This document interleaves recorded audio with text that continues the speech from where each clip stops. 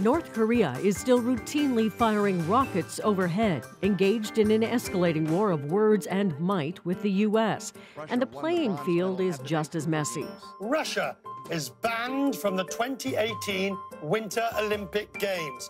The Russians learned this week they'll be barred unless they can prove they're clean and they're willing to wear the IOC colors instead of their country's colors. It will be the Olympic anthem that will be played in any ceremony. The culmination of a wide-ranging investigation that found state-sponsored doping in Russia. Where dirty samples were tested in a way they were deemed equal to clean samples.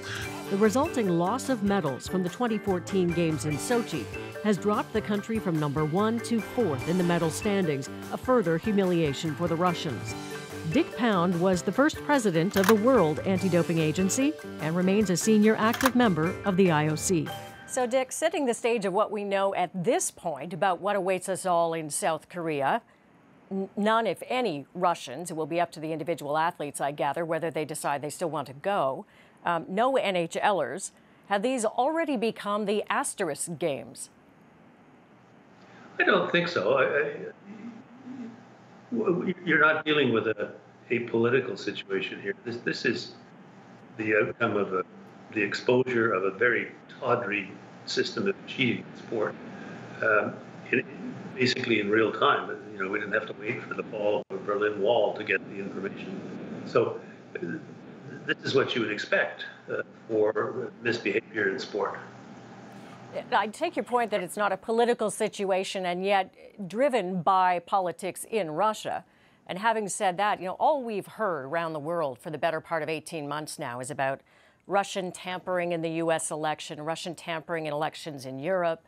Certainly this case of Russian tampering that we've been hearing about in some ways for 7 years now. Do you think there's any reason to be concerned that the Russians would find a way to tamper in these games, notwithstanding that they're not there? No, I think the situation in Sochi where the Russians controlled the laboratory is not going to exist in Pyeongchang. And my guess is this is a one-off. Now that we know what happened, it's not going to ever happen again. The tampering, if that's what it would be if they could slip in some athletes that have been doped, but you know, talk their way through the individual entries to the games. But other than that, no, I think it's pretty safe. Putting aside the issue about the athletes themselves and doping and trying to make sure that they are clean games, of course, you have the context of what's happening in North Korea. And no reason at this point to think that that's going to stop for 2 weeks for the love of sport. North Korea hasn't indicated that in any way publicly that I'm aware of. Does it make sense to be holding the games in South Korea with all of this playing out on a geopolitical scale? Yeah, I don't think you can allow yourself to get run off hosting an event of this character simply because there are some belligerents out there. If there's a direct attack on you know, the territory of South Korea, then that's perhaps a different thing. But I don't see any point for either side in allowing things to escalate that much. North Korea is trying to show that it punches above its weight in the nuclear age, but they also understand that if they do anything too far, they will be annihilated. But is it possible to move the games, even if something were to happen in the next few weeks that would really escalate concerns? Is it even possible to move the games?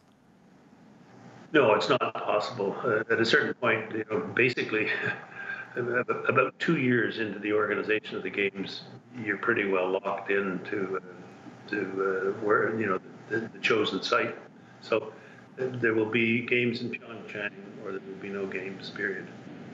Dick Pound, good to talk to you. Thank you. Pleasure.